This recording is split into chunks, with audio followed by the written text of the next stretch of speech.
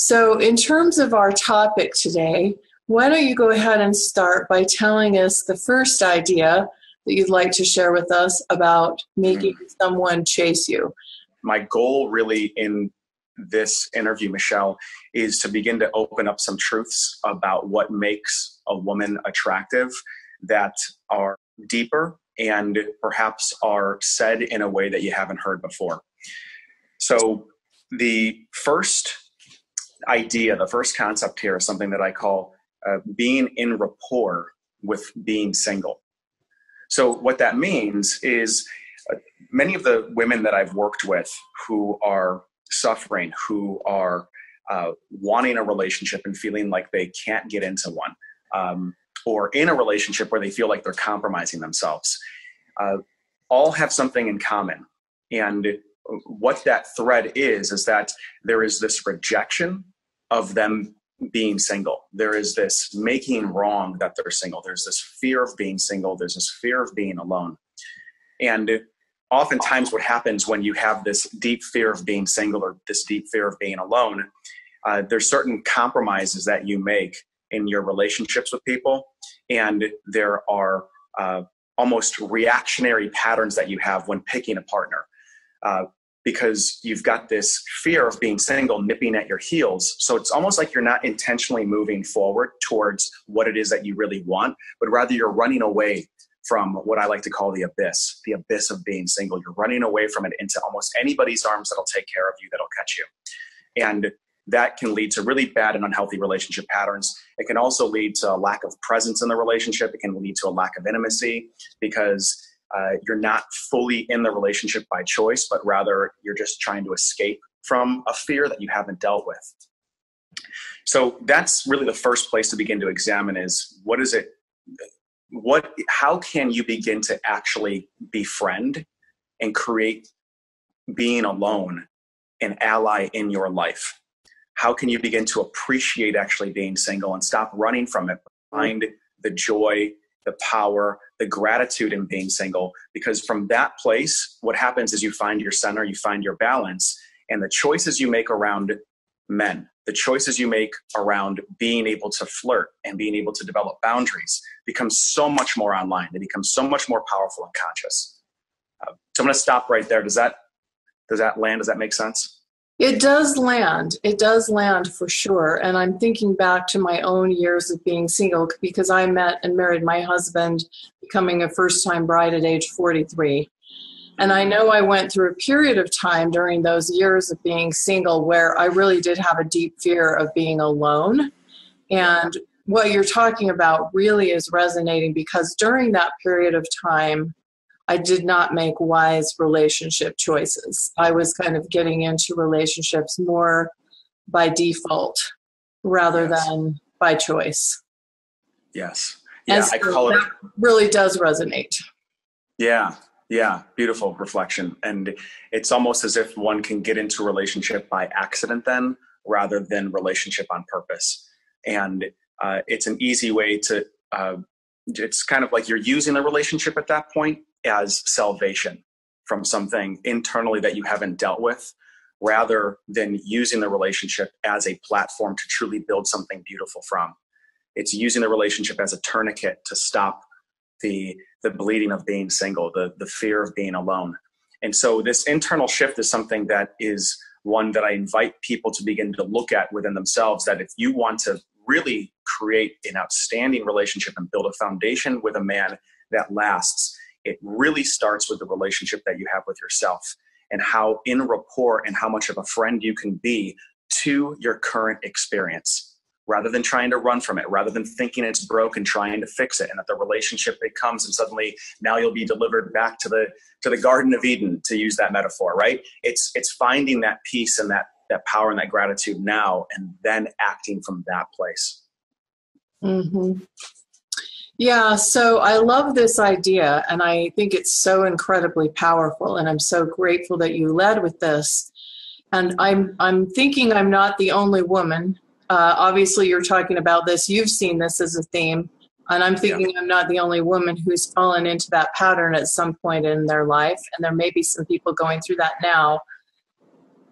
So what are some of the ways we can really befriend that the experience of being single? I know you mentioned gratitude. I know you mentioned peace. But for women out there that are saying, well, this sounds like a great idea, but how do I really do that? What makes that possible for me? Mm-hmm. Yeah, great question. So I'll give you one access point here, and then there may be some more that surface. But one that comes to mind is beginning to become aware of your self-talk. Begin to really get in touch with what are the things that you're telling yourself in single. What are some of the things that you're saying to yourself, perhaps when you're journaling around being single? Are you compassionate with yourself? Are you beating yourself up? Are you asking questions that you really don't want the answers to? Like, why me? Why does this never happen for me?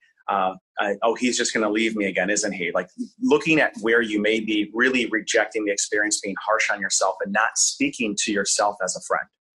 Okay, so that's the first step, is becoming aware of that internal dialogue and noticing how you're talking to yourself and pitting yourself against yourself.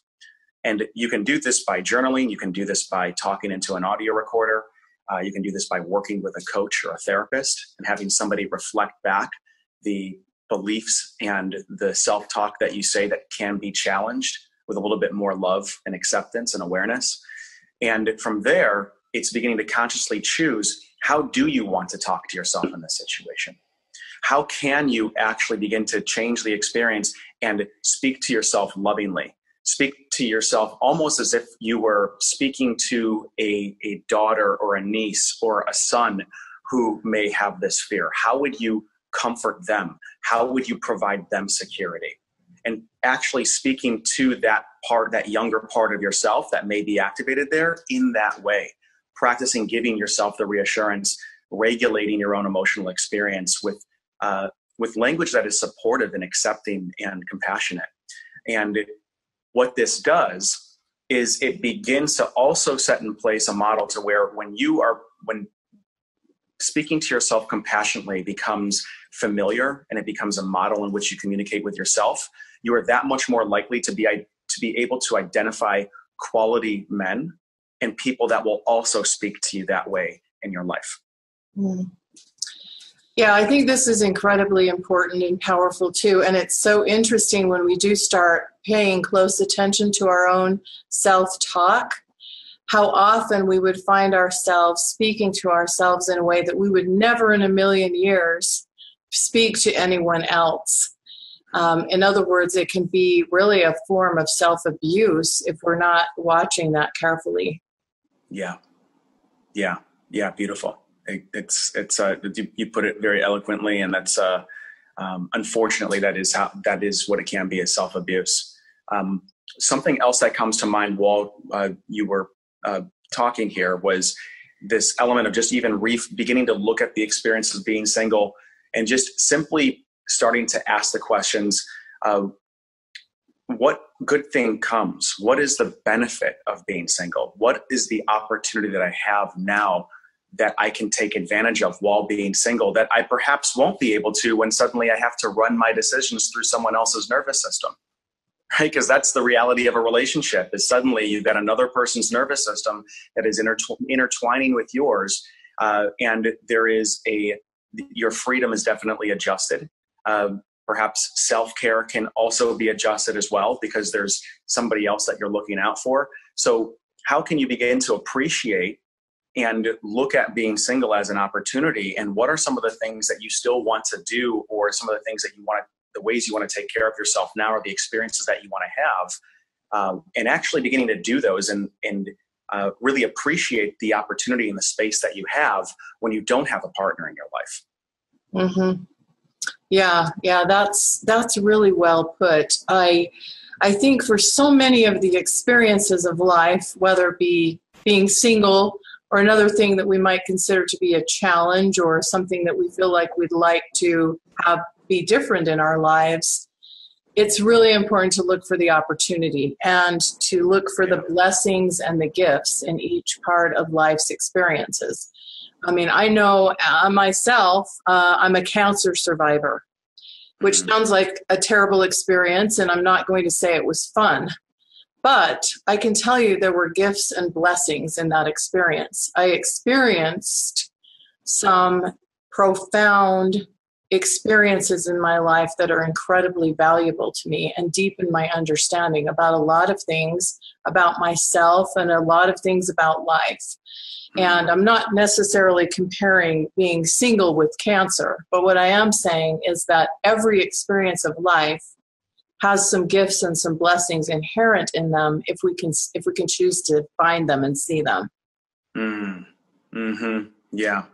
Yeah. Beautiful. I think I heard a quote, and I don't know who said this, but it's one that is always there in the background that sums up what you're saying in some ways, is this, that the experiences that often seem painful and the ones and that perhaps seem unnecessary are often what create the container for the joy, the happiness, and the gratitude to occur within.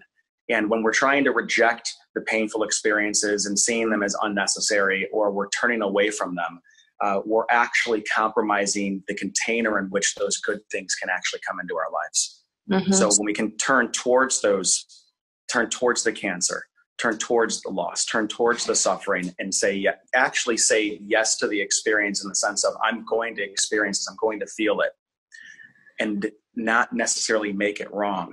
I believe that we really build up a bandwidth to experience some of the highest highs in life at that point.